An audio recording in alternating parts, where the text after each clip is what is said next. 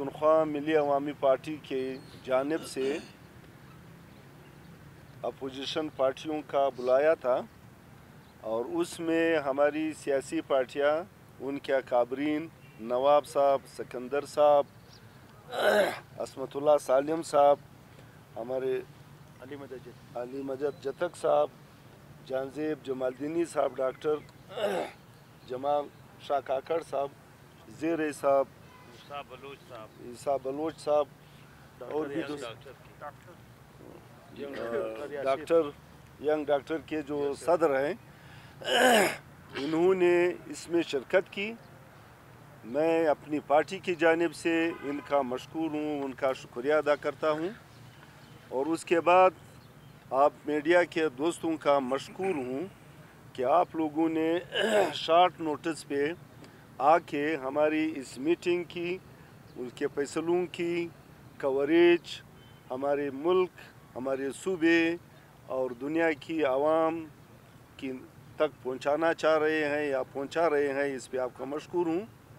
बुनियादी तौर पे आज की जो मीटिंग थी पूरी दुनिया में कोरोना का जो वबा है और उससे जो ममालिक मुतासिर हैं उनकी तादाद 188, 186, 190 तक लोग बता रहे हैं और हम भी मुल्क की हैसियत से भी, सूबे की हैसियत से भी हमारे यहाँ भी ये बीमारी है और इस बीमारी से हमारी सूबे की हुकूमत जिस तरीके से इस पे काम कर रही है, हम तमाम पार्टियां इस बात पे मुत्तफिक हैं कि हम उनकी काम को होली सोली मुस्तरद करते हैं और उनके रवैयों की मज़म्मत करते हैं और बुनियादी तौर पे ये जो बीमारी है, इस बीमारी के हवाले से जो इक़दामात उन्होंने करने थे उन्होंने वो इक़दामात नहीं किए हैं और न ही उसके लिए संजीदा हैं। मैं सब दोस्तों के तरफ से आप मीडिया के सामने रखना चाहता हूँ, इन सब दोस्तों को, पार्टियों को, उनके नुमाइंदों को हुकूमती ज़ोर और ज़र के ज़रिए से इस असम्बली के ऐवान से निकाला गया है और हम अपने आवाम में ये तमाम पार्टियों के लोग असर रसूख रखते हैं और आवाम इनके साथ है। आवाम जाम और जो पार्टी बनाई गई थी बलूचिस्तान अस्करी पार्टी, उसके साथ आवाम नहीं है, आवाम उनसे मायूस हैं। तो यहाँ पे हमने डिसीजन लिए हैं और डिसीजन के तौर पे हम सारी दुनिया और मुल्क की आवाम के सामने रखना चाहते हैं कि हमारे डॉक्टर्स निकले थे और डॉक्टरों का मुतालिबा था कि हम इलाज के सिलसिले में जब जा रहे हैं तो हमारे पास वो किट्स, वो सामान मुहैया हमें नहीं किया जा रहा है कि हम जाएं वहाँ पे इलाज करें और हमारी हिफाजत उस सामान के ज़रिए से हो जो दुनिया में हो रहा है। इस पे डॉक्टरों को मारा पीटा गया, लाठी चार्ज हुआ, तशद्दुद हुआ और उनको तानू में बंद कर दिया। हम हुकूमत के इस इक़दाम की शदीद अल्फाज में मज़म्मत करते हैं। दूसरी बात ये है कि इसके अलावा हमारी असम्बली में जो अपोजिशन पार्टियां हैं, अपोजिशन लीडर साहब सिकंदर साहब चले गए, वो मुसलसल यहाँ पे मीटिंग करते रहे हैं। असम्बली के अंदर जो लोग मौजूद हैं, नवाब साहब बैठे हैं और वो मुसलसल मुतालिबा कर रहे हैं कि जो कुछ आप कर रहे हैं, अपोजिशन की हैसियत से हम नुमाइंदे हैं आवाम की, हम अपनी आवाम की बात आपके सामने रख रहे हैं और उस पर आप अमल दरामद करें। और बलाखिर उनको मजबूर करके उन्होंने कमेटी बनाई और उस कमेटी की सरबराह को, चीफ सेक्रेटरी को उस कमेटी का सरबराह बनाया गया। हम तमाम सियासी पार्टियां आज हुकूमत के इस इक़दाम की मज़म्मत करते हैं और इस इक़दाम को पार्लियामेंट की, असम्बली की और पब्लिक रिप्रेजेंटेटिव की तज़हीक समझते हैं और मुतालिबा करते हैं कि ये चीफ सेक्रेटरी वाला जो चेयरमैनशिप है इसको पूरी तौर पर विड्रा की जाए, और साथ ही साथ जो पार्लिमानी कमेटी है उसमें अपोजिशन और सरकार के हुकूमत की जानिब से ट्रेजरी बेंचेस के जो लोग होंगे वो दोनों मिल बैठ के जो काम यहाँ पे होंगे, जो सामान ख़रीदा जाएगा, जो सामान लाया जाएगा और जो सामान तकसीम किया जाएगा, वो तमाम सामान इसकी सुपरविजन में हो। दूसरी कोई सुपरविजन, कल भी 2 जहाज़ आए हैं और यहाँ पे न सूबाई हुकूमत को, न डॉक्टर्स को, न किसी पार्टी को, न असम्बली के किसी मेंबर को उसका पता नहीं कि सामान आया तो कहाँ गया। इलाज हमारे सिविलियन हुकूमत के हॉस्पिटल्स में हो रहे हैं और सामान कहाँ गया है इसका हम पूछना चाहते हैं। तो इस बुनियाद पे ये कमेटी फार्म हो, नोटिफाइड हो और उसका चेयरमैन अपोजिशन से लेते हैं, गवर्नमेंट से लेते हैं, लेकिन होगा मिनिस्टर, वज़ीर आला, पब्लिक रिप्रेजेंटेटिव। सरकारी मुलाजिम सेक्रेटरी के तौर पे काम कर सकता है लेकिन वो उसका चेयरमैन नहीं हो सकता किसी भी हवाले से, किसी भी तरीके से। फिर इसके अलावा हम तमाम सियासी पार्टियों का ये मुतालिबा है कि फौरी तौर पर 15 अरब हमारे सूबे के फंड से, नॉन डेवलपमेंट के हों या डेवलपमेंट के हों, वो गवर्नमेंट को पता होगा, फ़ौरन 15 अरब रुपए मख्तस किए जाएं और इस बीमारी की रोकथाम के लिए इक़दामात उठाए जाएं। वो इक़दामात हम क्या तजवीज़ करते हैं? नंबर 1, डिविजनल हेडक्वार्टर्स में testing laboratory, full fledge testing laboratory हो, नंबर 1। दूसरी बात यह है कि तमाम डिस्ट्रिक्ट्स में एक हॉस्पिटल इस बुनियाद पे मखसूस हो, अगर इस किस्म की बीमारी है तो उसका वहाँ पे इलाज किया जाए।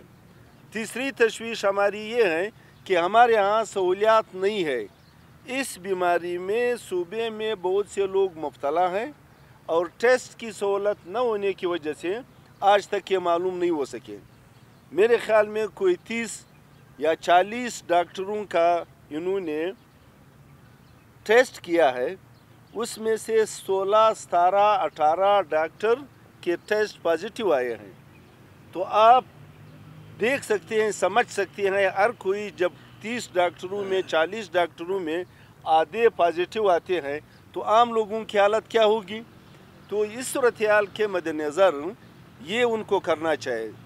एक और बात जो मैं आप दोस्तों के सामने रखना चाहता हूँ, ईरान की बॉर्डर से स्मगलिंग पे लोग पैसों पे कोयटा लाए जाते हैं। खुदा के लिए उसके लिए जो तरतीब है, पूरे माशरे को, पूरे शहर को, पूरे सूबे को ये जो जरासीम है जिस तरीके से वो ला रहे हैं, अपने घर को भी आदमी बर्बाद कर रहे हैं, गाँवों को भी बर्बाद कर रहे हैं, शहरों को भी बर्बाद कर रहे हैं, और गवर्नमेंट जिस तरीके से जा रहा है या गवर्नमेंट की जो वो है इक़दामात वो न होने के बराबर है। खुदा के लिए उसके लिए तरतीब बनाई जाए। हम किसी के ख़िलाफ़ नहीं है। ये जो लोग बैठे हैं, इंसानी तौर पे हम इन मसाइल को मसाइल समझते हैं और इंसान को इंसान की हैसियत से, लेकिन वहाँ उनके लिए ऐसी जगह मुहैया की जाए, ऐसी जगह बनाई जाए जिसके नतीजे में लोग वहाँ पे रह के, और अगर बीमारी न हो, घर को, गाँवों को और शहरों को जाने के लिए उनको इजाज़त दी जाए। और इसके अलावा हमारे पास वेंटिलेटर्स नहीं है। अगर ये बीमारी जिसके लिए वेंटिलेटर की सख्त तरीन ज़रूरत होगी वो नहीं है, जब नहीं है तो फौरी तौर पे पूरे मुल्क, तमाम सूबों को हम ये रिक्वेस्ट करते हैं कि जहाँ से भी हो सके इस गरीब सूबे को और यहाँ पे जो लोग मुसल्लत किए गए हैं उनके होते हुए सूबा इस बीमारी से बर्बादी की तरफ जाएगा। पता नहीं कितनी बर्बादी होगी। जो भी हमें ये मुहैया कर सकते हैं हमारी पार्लिमानी कमेटी, वो उसके हवाले करके उसके ज़रिए जहाँ जहाँ पे उनको इंस्टॉल करना चाहेंगे, जहाँ पे उनको लगाना चाहेंगे वहाँ पे लगाएंगे और अपने मरीज़ों का इलाज, उससे उसका इलाज कर सकेंगे। फिर उसके अलावा जो सामान अब तक कहते हैं कि 38 या 40 करोड़ का सामान खरीदा गया है। डॉक्टर्स बैठे हैं, डॉक्टर सारे कह रहे हैं कि 38 करोड़ की सामान में से किसी भी हॉस्पिटल में कुछ नहीं है। मास्क जो वहाँ पे मुहैया किया गया है वो 0% उसकी सलाहियत रखता है, उस वायरस को कंट्रोल करने की सलाहियत उसकी 0% है। उससे तो अच्छा ये है कि मास्क हो ही ना। और जो मास्क N95 की बात है, वो मास्क बाकायदा डॉक्टरों को या मरीज़ों को हॉस्पिटल में मुहैया हो, ताकि उसके ज़रिए से आपकी वायरस की रोकथाम हो सके। फिर उसके अलावा अमले की जो अमले की जो ट्रेनिंग है वो भी नहीं है। मुल्क के अंदर ये बीमारी देर तक चलेगी, मुल्क से बाहर सूबे के अंदर जिस भी तरीके से हो अमले की ट्रेनिंग हो, उसको वो ट्रेनिंग दी जाए। 500 डॉक्टर्स जो कॉन्ट्रैक्ट पे लगाए गए थे उन्होंने निकाले हैं। आज हमारे पास किसी भी हॉस्पिटल में डॉक्टर्स नहीं है। वो उन डॉक्टरों की जो सर्विसेज है उसको मुस्तकिल किया जाए और वो डॉक्टर्स उनसे खिदमत ली जाए, ये भी उसका वो है। फिर उसके अलावा बाकी जो चीज़ें हैं, हमारी पार्लिमानी कमेटी के साथ जो बात मैं आखिर में रखना चाह रहा हूँ, पार्लिमानी कमेटी के साथ टेक्निकल यानी डॉक्टर्स, माहिर डॉक्टर्स, स्पेशलिस्ट, उनके लोग कमेटी में शामिल किया जाए, वो उनके साथ हो और जो भी काम वो कर रहे हो उनकी तवसत से सरकार बाकायदा तौर पे वो चीज़ें मुहैया करे। लेकिन इलाज के तौर पे या महारत के तौर पे जो डॉक्टर ये काम जानते हैं वो उस कमेटीज़ के मेंबर हों और परचेजिंग में भी, सामान मुहैया करने में भी, डॉक्टरों के मुतालिबात जो भी हैं उसमें भी वो, ताकि वो उसमें माविनत कर सकें। और आखिर में लॉकडाउन की बात है, शहर में लॉकडाउन है और इंजमन ताजरान मुसलसल कह रहे हैं कि हम मज़ीद लॉकडाउन नहीं कर सकते। उस हवाले से गवर्नमेंट की ये जिम्मेवारी है, अगर वो लॉकडाउन को मज़ीद लंबा करना चाहते हैं तो गरीब ख़ानदान, डेली वेजेस के जो लोग हैं जिससे वो घर और बच्चे और ख़ानदान पाल रहे थे, उनकी हालत तशवीशनाक हद तक ख़राब हो गई है। तो हमारी गुजारिश ये है कमेटी के साथ, गवर्नमेंट पार्लिमानी कमेटी के साथ बैठ के और वो इस पे गौर करे कि किस तरीके से हम लॉकडाउन की सूरत में इन गरीब लोगों की मदद कितनी और कैसी मदद कर सकते हैं। इस सिलसिले में जमाल शाह साहब ने आज कमेटी में रिपोर्ट पेश की, उनकी पार्टी की जानिब से कोई सामान मुहैया किया गया है, उन्होंने हॉस्पिटल में लोगों को दी है। शाहबाज शरीफ साहब की जानिब से हम जो यहाँ लोग बैठे हैं और जतक साहब ने भी ये बात रखी है कि हमारी पार्टी सिंध में जो गवर्नमेंट है, जो चीज़ें डॉक्टर साहिबान को चाहिए, हमारी पार्टी इसके लिए तैयार है उस मदद के लिए। तो हम दोनों पार्टियों को जिन्होंने इसके लिए ऑफ़र की है, दोनों के मशकूर हैं, उनका शुक्रिया अदा करते हैं कि वो हमारे गरीब सूबे में, गरीब सूबे के लोगों के साथ जो भी मदद वो कर रहे हैं उस पर शुक्रिया। इंशाअल्लाह शाहबाज शरीफ साहब ने 1500 डॉक्टरों के हिफाजती किट हमें भेज दिए, 10 ज़िलों में हमने तकसीम किया और आज कोयटा में भी दूसरी बार तकसीम करे। बलूचिस्तान के तमाम ज़िली हेडक्वार्टर में हम पहुँचाएँगे। कोरोना बक्स भी आ रहा है और मैं अपोजिशन का मशकूर हूँ कि इस वक्त अपोजिशन एक्टिव हुआ है और हम इनके साथ देंगे, बलूचिस्तान के आवाम के साथ है, चाहे हुकूमत हो या ना हो। ये मेरी थोड़ा सा वो है। एक चीज़ मैं डालना चाहता हूँ, तमाम जितने भी जो है ना हमारे डिमांड्स थे वो तो हमारे मोहतरम जो है ना रहीम ज़ियारतवाल साहब ने आपके सामने पेश किए। निहायत की अहम 2-4 चीज़ें शायद जो है ना नज़रअंदाज हो गई या जो है ना कुछ मिस हो गई। पहली बात तो ये है कि हमारे सूबे में इस वक्त जो है ना जितने हॉस्पिटल चाहिए वो नाकाफ़ी हैं और अब मज़ीद हॉस्पिटल बनाने की खातिर आज से हुकूमत वक्त तदाबीर और प्रोग्राम्स बनाएं। एक दूसरी बात यह है कि जितने भी हमारे बॉर्डर्स हैं, ईरान से लगते हों, अफ़गानिस्तान से लगते हों, वहाँ पे क्वारंटाइन सेंटर्स अभी से बन जानी चाहिए, क्योंकि एतबार तो है नहीं कल कोई और वबा कहीं से जो है ना नाजिल हो हम पे और हम अपने लोगों को बचा ना पाएँ। और इन द मीन टाइम शहर से बाहर आइसोलेशन सेंटर्स अभी से तामीर हो जानी चाहिए, ताकि मुस्तकबिल में, क्योंकि हम अक्सर पता ही करते क्या है, पहले भी मैंने इसका जिक्र किया था कि जब आग लगती है तो हम फायर ब्रिगेड ढूंढते हैं, और अब जो है ना ये वबा आ चुकी है तो हमारे पास नए हॉस्पिटल्स हैं, नए क्वारंटाइन सेंटर्स हैं, नए आइसोलेशन सेंटर्स हैं। इसी वजह से हमने ये डिमांड भी रखा हुआ है कि तमाम एंट्री पॉइंट्स पे बड़े बड़े 1,000 बेड के isolation centres with quarantine equipments होनी चाहिए प्रीएम्प्टिवली, यानी एहतियाती तदाबीर के सिलसिले में। और ख़ास कर हमारे जो डॉक्टर्स इस वक्त हैं उनकी बेसिक प्रोविजंस वो तमाम फुलफ़िल होनी चाहिए। अदरवाइज़ जो है ना जो फ्रंट लाइन फाइटर्स हैं, अगर हम उन्हें प्रोविज़न नहीं देंगे, उन्हें सहूलियात नहीं देंगे, तो ये बेचारे जो है ना ज़ाहिर है हमारे अपने भाई हैं, बच्चे हैं, कल जो है ना अगर किसी वबा और बीमारी को लेके जाएंगे अपने घर तो तमाम ख़ानदान ही तबाह हो जाएगा। इससे बेहतर ये है कि फ़र्स्ट प्रोविज़न, उसके बाद आप उनसे काम लें। कि असम्बली में जो हमारे इन अपोजिशन पार्टियों के नुमाइंदे हैं बराह रास्त वो सबसे ज़्यादा इसलिए मुतासिर हैं कि इनकी आवाज़ को हमने गवर्नमेंट तक भी पहुंचानी है, आवाज़ तक भी पहुंचानी है और आवाम तक भी पहुंचानी है। तो इस हवाले से हमने जब पिछली दफ़ा असम्बली का इजलास हो रहा था तो असम्बली के इजलास में हमने ये तमाम चीज़ें रखी कि एक वबा फैल रही है, उसका तदारुक किया जाए और उसके लिए जो जितने भी एहतियाती तदाबीर हैं वो ले लिए जाएं, और जो डॉक्टर्स को तिब्बी आलात की ज़रूरत है वो उनको फ्राहम किए जाएं। उसके बाद फिर जब ये हालात आगे नहीं गए तो हमने फिर रिक्विजिशन डिमांड की। वो रिक्विजिशन 8-10 दिन तो उन्होंने रखी, और उसके बाद उन्होंने कहा कि आजकल के हालात में चूँकि ये इज्तिमा नहीं हो सकता है, इसलिए हमारे लिए मुश्किल है कि हम इस असम्बली का इजलास बुलाएं। तो जो ही उन्होंने उसको टर्न डाउन किया, हमने दूसरे दिन दोबारा रिक्विजिशन तलब की है। अब वो उनके पास है कि जिस तरीके से करते हैं।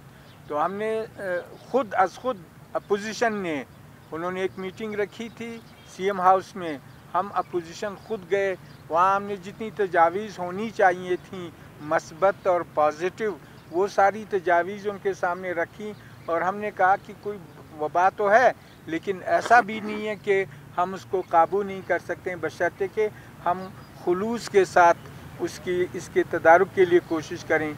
तो हुआ ठीक है, इस तरह होगा। लेकिन बाद में उन्होंने फिर वो इजलास में हमें नहीं बुलाया। फिर जुमे के दिन उन्होंने 5 बजे का इजलास रखा था कि 5 बजे अपोजिशन आए और हम बैठकर एक फ़ैसला करते हैं।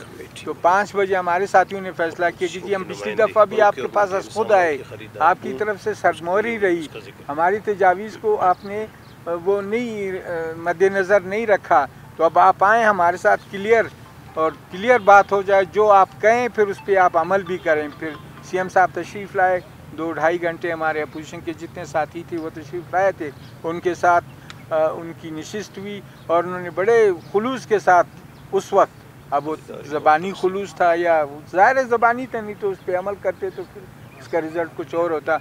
तो उन्होंने कहा कि जी हम 2 कमेटियाँ बनाएंगे, उसमें अपोजिशन होगा, हम तमाम चीज़ों में, तमाम फ़ैसलों में, तमाम चीज़ों में अपोजिशन को अपने साथ रखेंगे। लेकिन कल एक नोटिफिकेशन जिस तरह ज़ियारतवाल साहब ने उसका हवाला दिया, मैं सुबह आया तो हमने उनको रब्ता किया कि भाई उधर हमारे साथ तुमने ये वादा किया और अभी एक notification chief secretary as convener और उसके साथ MPAs हैं, ये तो सारी जो डेमोक्रेटिक प्रोसेस है या आवाम की नुमाइंदगी, इसको तो तुम लोगों ने खाक में मिला दी है, ये क्या कर रहे हो। तो मुझे उनके प्रिंसिपल सेक्रेटरी ने भी और मेजर कबीर साहब उनके स्टाफ से उन्होंने कहा जब आएंगे तो आपको बताएंगे। शाम तक मैं बैठा रहा, उनकी तरफ से कोई वो नहीं है। हमने उस अपोजिशन के साथियों ने उस कमेटी को मुस्तरद किया, ऐसी कमेटी नहीं जब तक फुल फ्लेज बाख्तियार अब्सोल्यूट कमेटी नहीं होगी, जिसमें हम लोगों की मदद में आज़ाद नहीं होंगे, जिसमें शफाफियत नहीं होगी, जिसमें खुलूस नहीं होगा, ऐसी कमेटी में हम किसी तौर से नहीं आएंगे। तो जो हमसे हो सकेगा इंशाअल्लाह अज़ीज़ हम रोज़ 12 बजे हमारे जो अपोजिशन के साथी हैं वो 2 अप्रैल से आज तक हम मुसलसल बग़ैर किसी नागा के हम 12 बजे आते हैं और शाम 4-5 बजे तक हम PDM में भी जाते हैं, सेक्रेटरीट भी जाते हैं, लोगों के मसाइल के लिए जहाँ कहीं बात बनती है हम जाते हैं। तो इंशाल्लाह हम अपना ये जो फरीज़ा है हम अपने सियासी जमातों को ये इंशाल्लाह बावर भी कराते हैं कि जो आपकी तरफ से जैसे भी इंस्ट्रक्शन या जो कुछ होगा हम उसको फॉलो करने में कोई देर नहीं लगाएंगे। Thank you very much. जी जो शुक्रिया आप मीडिया हज़रात का, इसलिए कि मीडिया जो है हर माशरे की आंख के हैसियत रखता है। जो भी वहाँ मसाइल होते हैं तो आप ही उजागर करते हैं। यकीनन ये चौथा महीना है अप्रैल का जो चल रहा है। इस कोरोना की वजह से सबसे ज़्यादा मुतासिर सूबा ज़ायरीन की वजह से यही सूबा रहा है कि तमाम पाकिस्तान के ज़ायरीन इसी सूबे से जाते रहे। तो आप तमाम हज़रात गवाह है कि अपोजिशन की ऑल पार्टीज़ कॉन्फ्रेंस जो कि जमीयत उलमा इस्लाम की मेज़बानी में हुई थी, उस वक्त भी हमने CM साहब को ये याद दिलाया था कि बराए मेहरबानी आप इस इंतज़ामात उठाइए ताकि कल हम हाथ पे हाथ मलते न रहें। लेकिन CM साहब ने उस वक्त और आज तकरीबन 2 महीने हो गए, अभी तक वो इंतज़ामात हरगिज़ नहीं किए जो कि होने चाहिए एक सूबे के। दूसरी बात कि मरकज़ी जमीयत अहले हदीस के प्लेटफार्म से दोबारा जो हमारे डॉक्टर हज़रात के साथ जो नारवा सलूक हुआ है उसकी पुरज़ोर मज़म्मत करते हैं हम सब तमाम हज़रात। तीसरी बात यह है कि जो बॉर्डर का मसला है ये बहुत सीरियस मसला है, अभी भी अनसिक्योर है, अभी भी लोग आ रहे हैं जा रहे हैं वहाँ पे। तो अगर ये आते रहेंगे और हमारे पास वसाइल बिल्कुल पहले से कमी है, और जिस तरह डॉक्टर साहब ने कहा था कि 30 डॉक्टरों की टेस्ट ली गई जिसमें तकरीबन 17 पॉजिटिव आए। अच्छा ये 30 की ली गई, अगर 100 के लेंगे तो उसका क्या होगा? तो ये जो फुल फ्लिज ये लेबॉर्ट्री है डिवीज़न सतह पे, वरना तो चाहिए कि डिस्ट्रिक्ट हेडक्वार्टर के सतह पर ये फ़ौरन बनाने चाहिए। CM साहब अगर फेडरल से अभी भी मुतालबा नहीं करेंगे तो फिर कब करेंगे? हम अपोजिशन जो है हर जायज़ मसले के साथ CM साहब के साथ है, लेकिन जब वो ख़ुद कुछ नहीं कर सकते तो हम क्या कर सकते हैं? अपोजिशन का काम तो यही है कि मसाइल जो उजागर करना, जहाँ मसाइल होता है वहाँ इनकी आवाज़ गरीब की आवाज़ के साथ मिलाना। हम आखिर हद तक जाएंगे, लेकिन अज़राए मेहरबानी ये हुकूमत भी कुछ करे, ये सिर्फ ब्यूरोक्रेसी की गवर्नमेंट न बने जो कि अभी तक नज़र आ रही है।